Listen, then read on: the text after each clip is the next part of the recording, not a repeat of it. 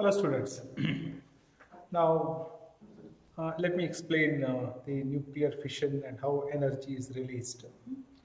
Now if you remember in one of my classes, I did say that, well, you have a nucleus of mass m1. Okay, now let's not talk about the binding energy per nucleon, etc. This undergoes fission.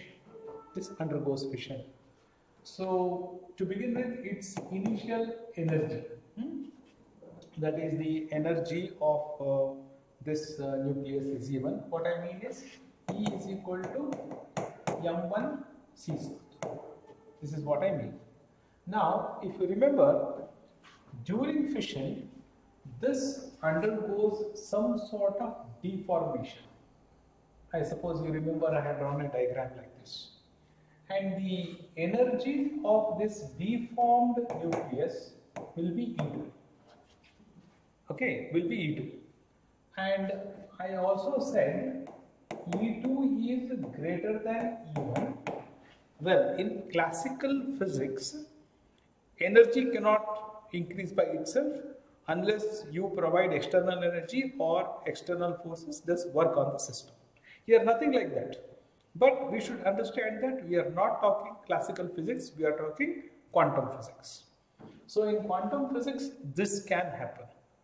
So it will remain in this state for a very short duration of time. Okay, so for a very short duration of time, it will remain like this. And after this stage, it will get split into two fragments. It will get split into two fragments.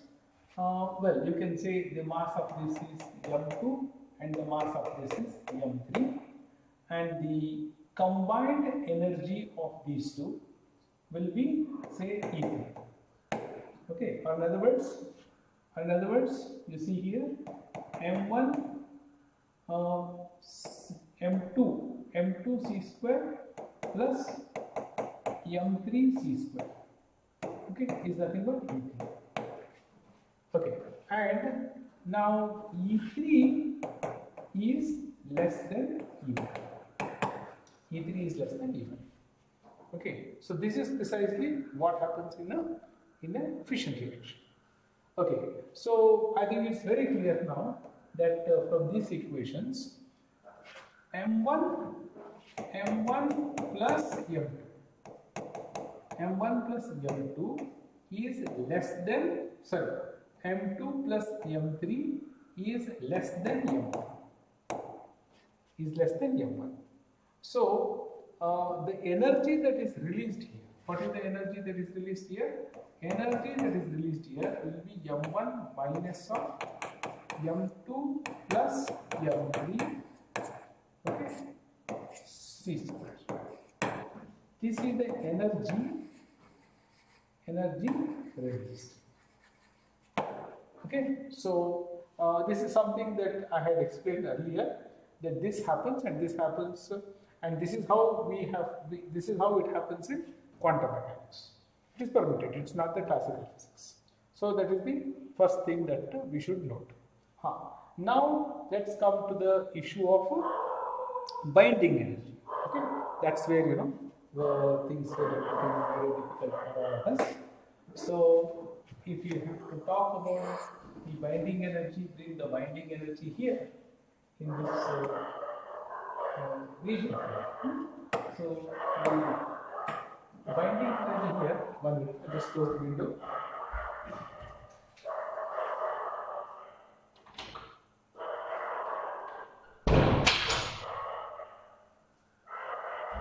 The binding energy per nucleon. Now what is this concept?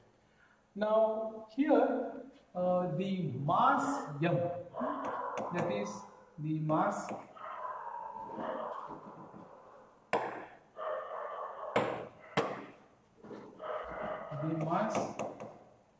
m2 plus m3 is less than mass m1. Right? This is very clear for this aspect. Okay, so this is one issue. Now we are talking about the another issue.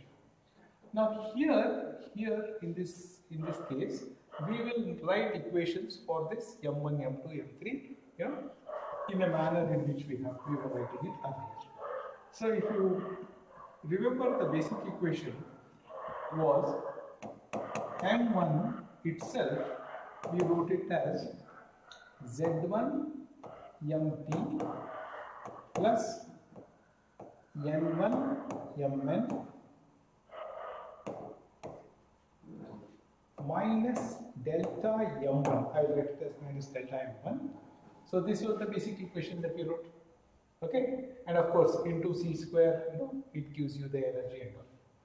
Now when we write M2 plus M3, okay, so we're going to write it as Z2 plus Z3 MP plus N2 plus N3 Mn. Now I'm going to write here minus delta M2 minus delta M3. Okay, I suppose so. This accounts for M2, this accounts for M3. So this is precisely what happens. What happens in these two reactions. What happens in these two reactions? Now, if you want to calculate the binding energy, if you want to get the concept of binding energy here, so this whole equation, right? We need to multiply by c square, and similarly this equation we have to multiply it by c square, right? That is precisely what we did.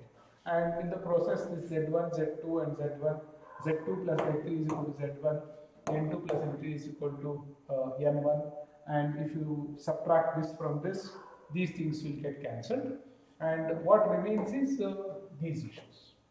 These things remain. Okay, and we have also seen that the binding energy is nothing but delta M into C. This is the binding energy.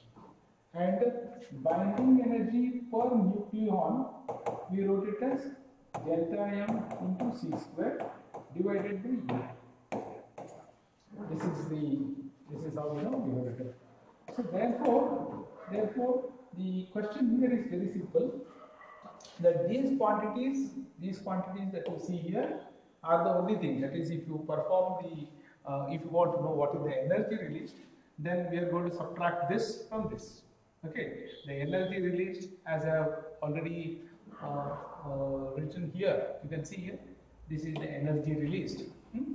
So we have to write equation for M1, M2, M3, and if you write the equations for M1, M2, M3, it is what I have written here. The Z terms and the N terms will get cancelled, and what we will be left with is basically these terms will remain. Okay, which are those terms? Minus delta M1 will remain, and minus of minus. So minus of minus delta M2. Okay, minus of delta M2. Only these terms will remain. I'm sure students, you are going to appreciate this. Okay, and all that we have to do is we need to multiply this by c square. So multiply this by c square, and then these delta M terms will get converted into the binding energies. Delta M will get converted into the binding energy terms. I just double check this.